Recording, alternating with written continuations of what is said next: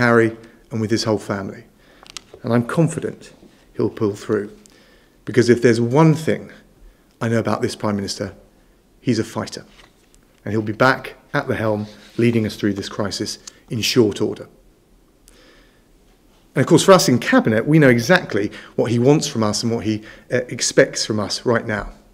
And following the Cabinet discussion today, I can reassure the Prime Minister, and we can reassure the public, that his team will not blink and we will not flinch from the task at hand at this crucial moment. We will keep all of our focus and all of our resolve with calm determination on delivering the government's plan to defeat the coronavirus.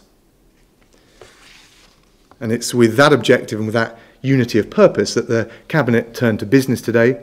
We had reports from 4 ministerial groups on the action we're taking across all of the strategic priority areas, including NHS capacity, procurement of ventilators and personal protective equipment, the delivery of public services, including social care, on the economy and our support for both businesses and workers, and of course on the international action we're taking to reinforce our efforts on the home front. As we've explained before, our action plan aims to slow the spread of the virus, so fewer people need hospital treatment at any one time, and that will help us protect the NHS's ability to cope. At every step, we've been following the scientific advice, the medical advice, and we've been very deliberate in the actions that we've taken, so that we take the right steps at the right moment in time. We're increasing our NHS capacity by dramatically expanding the number of beds, key staff, life-saving equipment on the front line, so people have the care they need when they need it most. And as we've consistently said, we're instructing people to stay at home so we can protect the NHS and so that we can save lives. So today I can report that through the government's ongoing monitoring and testing programme, that again, as of today, 213,181 people have now been tested for the coronavirus. 55,242 people have tested positive. The number of people admitted to hospital with coronavirus symptoms now stands at 18,589. And of those who have contracted the virus, 6,159 have, I'm very sorry to say, died. Every death in this pandemic is a tragedy, and our thoughts and our prayers are with their loved ones at what must be an incredibly difficult time. And I think these figures reinforce that the single most important thing that we can all of us do right now in this national effort to defeat the coronavirus is keep on following the government's advice, which is to stay home, protect the NHS and save lives. And I'll now turn to Sir Patrick, who I think will talk us through some of the data. Thank you very much. May I have the first slide, please? It's worth remembering this is a brand new illness. It transmits relatively easily, and in some people, of course, it's severe. It's therefore important that we break the transmission in society. We do not allow this virus to go from household to household, and that's what the social distancing measures are about, trying to slow the rate of transmission. In order to know whether those measures are working, we track a number of things, and here you can see the transport use change, which we've shown before, indicating very substantial reductions in the use of London Underground, the buses, National Rail, and indeed use of all motor vehicles. This and other measures show that the contact between people has reduced dramatically as a result of the social distancing measures that have been put in place. That in turn should lead to a substantial reduction in the transmission of the virus in the community. This, if I can have the next slide, please, moves then through into the fewer new cases appearing is the aim, to try and reduce the number of new cases. This shows the number of cases since the 16th of March through to the 7th of April. And what you can see is there is not that big upswing of growth that we talked about at the beginning. There is a fairly steady increase in numbers. It's possible that we're beginning to see the beginning of change in terms of the curve flattening a little bit. We won't know that for sure for a week or so. But what we're not seeing is an acceleration. It's important that we keep these new cases down because, of course, this in turn leads to the number of people going into hospital. And the aim all along is to reduce the number of cases below the capacity for the NHS and to save lives. Can I have the next slide, please? This graph shows the number of hospital admissions in London at the top and then in other areas. You can see again there's been a steady increase since the 16th of March up until the 7th of April, but there hasn't been the accelerated takeoff. And again, it's possible that we're beginning to see the start of a change where we might see numbers flattening off. We won't be sure about that for a week or so, and we need to keep looking at it. But it does begin to suggest that things might be moving in the right direction in terms of numbers, and it's important that we carry on with the measures we've got in place in order to make sure that this does go in the right direction. The important thing beyond these numbers is what happens in intensive care units, and that we keep the intensive care unit number down as well. And that's another thing which may be moving in the right direction, but I do want to here say a big thank you to everybody in the NHS, the frontline staff who are working so hard to make this work. One other point. As well as looking at numbers, there are clinical trials starting, trying to look at treatments that might make a difference. And as of this afternoon, there are over 1,900 patients in clinical trials across 100 hospitals. That's an important part of how we're going to tackle this. The ICU beds are important, and the next slide, please, shows that the number of ICU beds has been increasing. So this is a graph over time from the 21st of March to the 6th of April, showing an increase in the ICU beds.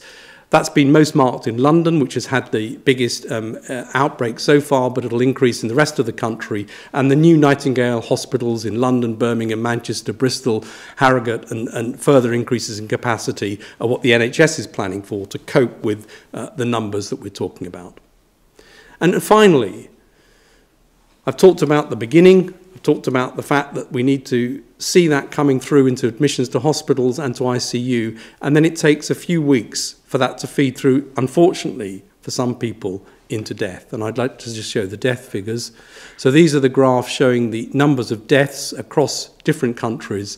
And you can see that despite a little uptick in the numbers today, and the numbers do bounce around, the UK is on track. We're roughly a couple of weeks behind France, a few weeks behind Italy in terms of the numbers, but you can see that broadly things across Europe move in the same direction. And we would expect the numbers of deaths to lag after the ICU cases by a couple of weeks. So we should expect these to start coming down in 2 or 3 weeks' time. Thank you, Foreign Secretary. Thank you, Patrick. Now happy to take some questions from the media. Laura Kunsberg from the BBC. Thank you very much, Foreign Secretary. With the Prime Minister absent at this vital time, if there is a genuine disagreement in the Cabinet, who actually makes the decision? And if I can ask the Chief Scientific Advisor, you've shown that there has been an increase in the capacity of the number of intensive care beds available around the country, but on the current numbers, will there be enough beds as this grows? Well, first of all, decision-making by government is made by collective cabinet responsibility, so that is the same as before. But we've got very clear directions, very clear instructions from the Prime Minister, and we're focused with total unity and total resolve on implementing them, so that when he's back, I hope in very short order, we will have made the progress that he would expect, and that the country would expect. In terms of the ICU beds, and Chris Whitty has been clear about this as well, there are always times in every winter when ICU beds top out in individual hospitals, and that may happen, and I can't guarantee it won't.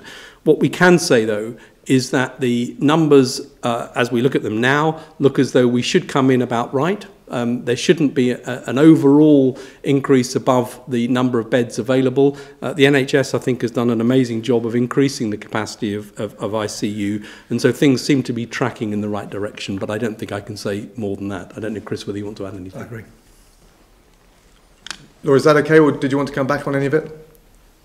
Yeah, I mean, Foreign Secretary, Cabinet always, in theory, runs on collective responsibilities, but there are always times when, in the end, one person has to make the decision. In normal circumstances, the Prime Minister is the ultimate decision maker.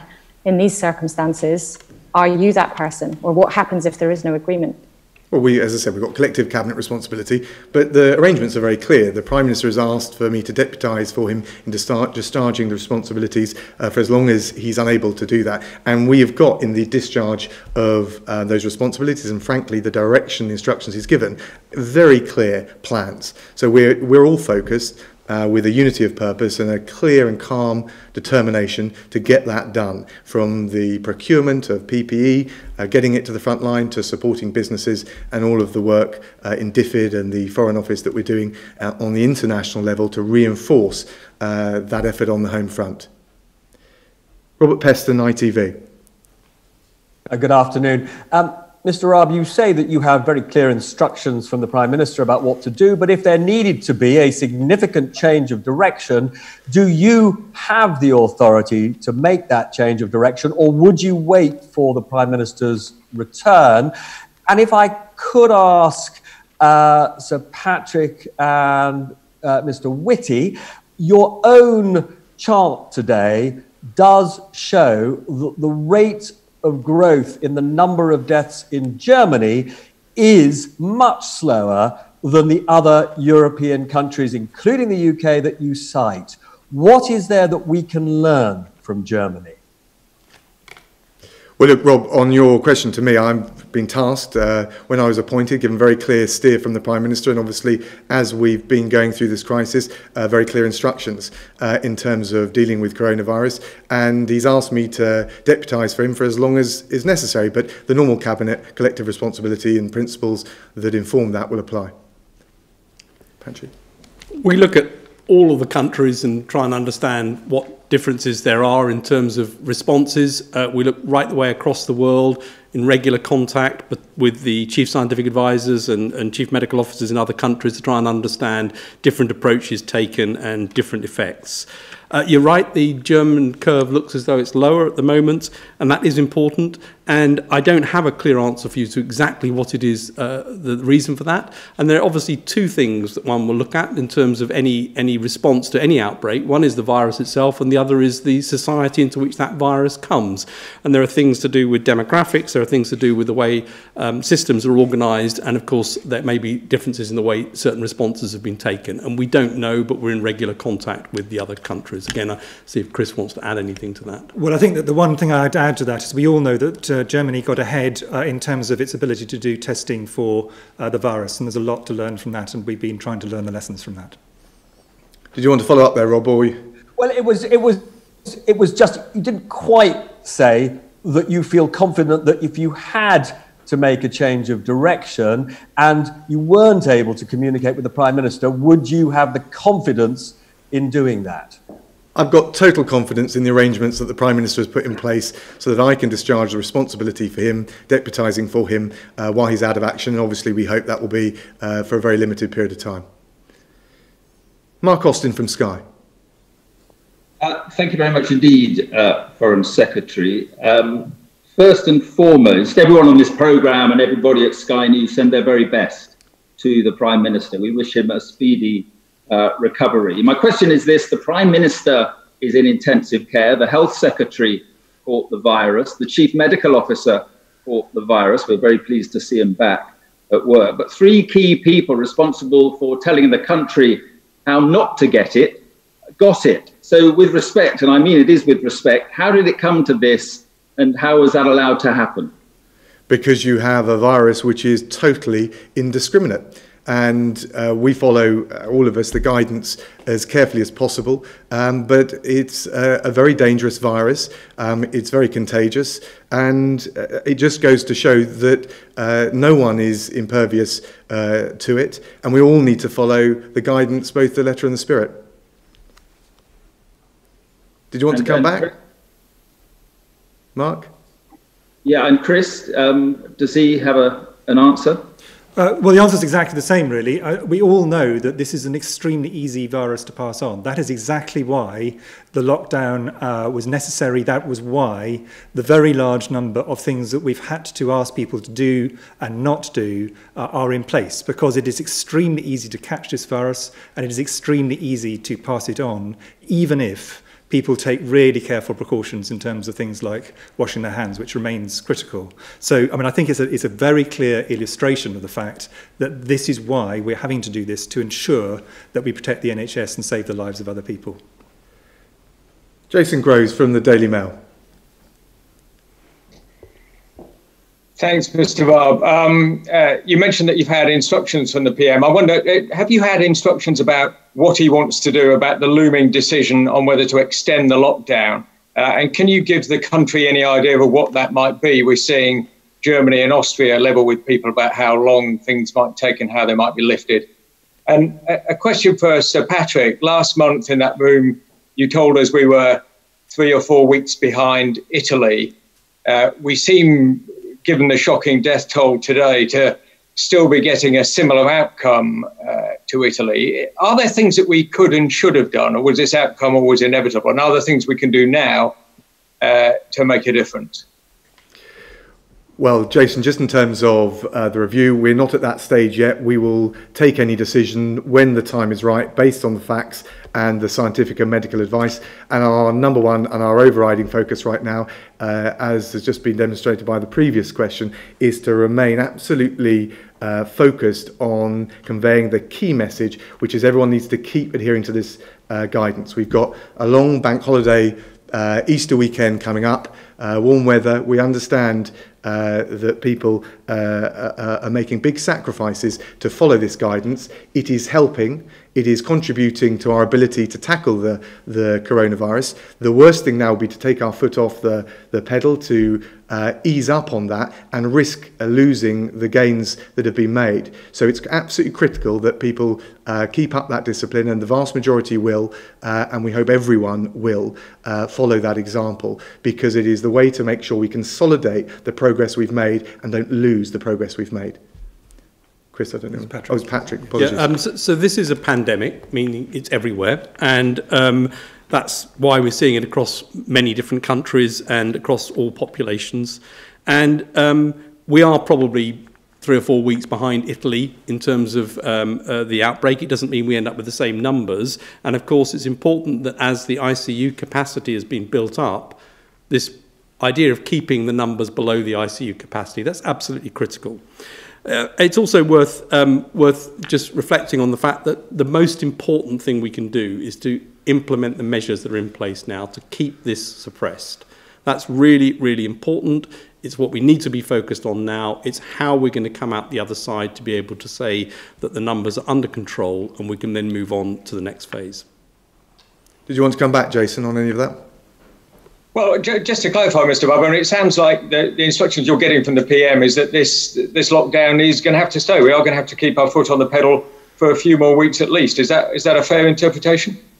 No, I think we've been clear all along. We'll be guided by the evidence that are the measures that we've put in place on social distancing, on everything else, the impact that they've had. And once we've got reliable data on that, which will come up in the days ahead, we can consider whether and when and how we want to take any further decisions. But our number one focus right now is to keep the discipline of compliance with those measures, because it will help us make progress. And that's the way we'll get through this crisis and get out the other side as quickly and as effectively as possible. Heather Stewart from The Guardian. Oh, hello there. This is a follow-up to Jason's question to some extent.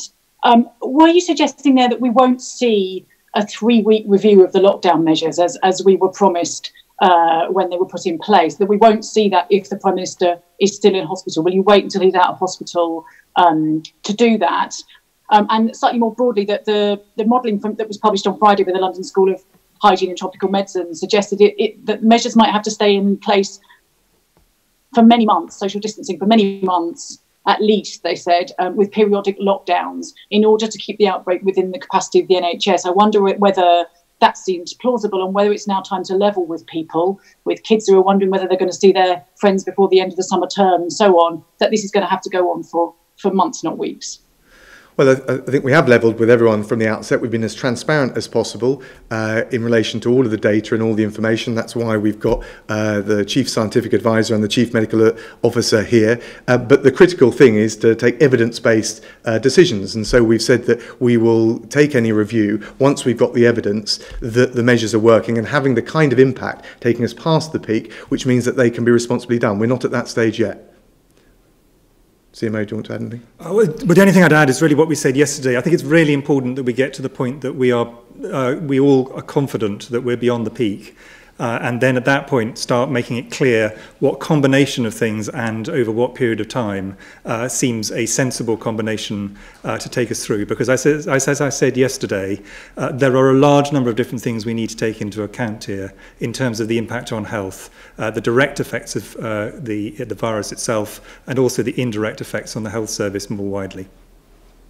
Heather, do you want to follow up or anything else you want to just in terms of when we might see that review, it depends on when you feel you have enough and relevant enough data. We won't necessarily see a 3-week review. It'll be evidence-based, and so we'll rely on the evidence we get from the impact of the measures that have already been taken. And as Chris said, what we need to do is get beyond the peak when we can responsibly take any further decisions based, as I said, on the evidence that we've got. We've set that position out all along, and we want to follow it because it's the right thing to do. And again, it's the right thing to do to get us effectively and as quickly as possible through the coronavirus challenge. Joe Murphy from the Evening Standard. Mr. Raab, can I join you in wishing the best to the Prime Minister and his recovery? Can you say how the government is doing on course to meet the target of 100,000 tests per day? And as the man who's now in charge, will you ensure personally it's delivered by the end of the month? And Professor Whitty, a lot of people are worried that care homes for the elderly are not getting the same support as other branches of the health and care service. Can you address such worries as whether doctors and nurses will go into homes rather than simply Skype patients, whether there will be medically qualified professionals going in, and whether you can stop agency nurses or carers rather, from looking after more than one home and then risking spreading? And why are the deaths in care homes not included in the daily tally of figures? Thanks, Joe. So just on the most recent data that's been released on tests, there were 14,000 in a single day. So that shows progress. We've had 7,500 NHS workers and their families tested. And we've got 9 drive-through sites currently operational in Nottingham, Chessington, Greenwich, Wembley, Sandwell, Manchester, Belfast, Edgbaston and Glasgow, and Cardiff will be the 10th, which will be open shortly. So we are making progress on that. In terms of the data question on ONS versus the NHS, I don't know whether Sir Patrick, you wanted to address that. Happy to do that. The international reporting standards for deaths, all the other countries are based on hospitalised deaths confirmed, and that's the same as the data that you're seeing. The ONS data, which are important, look at overall deaths on death certificates where coronavirus is mentioned, so that they are not confirmed deaths necessarily. It's important to have both of those, but that's what the difference between the two numbers is. Should I just add on the care homes? So firstly, just to add to that, the ONS data does include care home deaths. The hospital data obviously does not. So that's it's one of the key differences. In terms of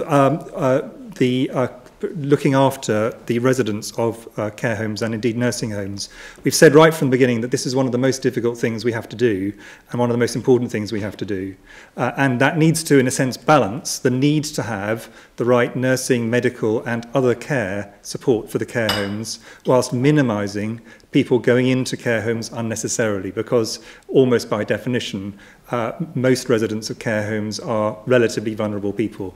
And it is important we get that balance right, that we protect people, for example, when they come back from hospital, that they do get the right medical care. But as I said right at the beginning of this epidemic, care homes and nursing homes are going to provide us with some of the biggest challenges.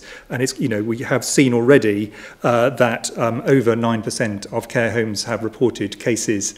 I regret to say I think the number will go up over time, despite excellent work by the care home staff, by nurses who go in and by doctors. And I would encourage people not to go into care homes unless they need to.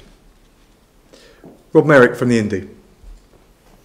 Thank you very much, Foreign Secretary. A question first for Professor Whitty, if I can. The Independent has seen a letter to GPs from Jenny Harris, which appears to raise concerns that some highly vulnerable people who need to be shielded are not being shielded. We've spoken to the family of a 95-year-old deaf-blind woman who's totally dependent on her daughter for care. She doesn't meet the criteria, she's been told. Are you concerned that there are many, many people out there who are not being shielded as they should, and what are you going to do about that? And a question, please, for you, Mr. Raab. Returning to Joe's question, the government made a promise to the British people last week that 100,000 daily tests will be carried out by the end of the month. We learned yesterday that the antibody tests won't be ready by that date. So can I just be clear, are you now promising you will carry out 100,000 daily antigen tests, the test for the virus itself, by the end of the month? And if you can't meet that commitment, will somebody carry the can? Well, look, just on that, I think the Health Secretary is very clear on the target, and what I've tried to set out is the progress that we've made. Clearly more work to do, but important that we've made the progress we have so far. Chris? So on shielding, the situation with shielding is there are broadly three groups of people who we've asked to do different things.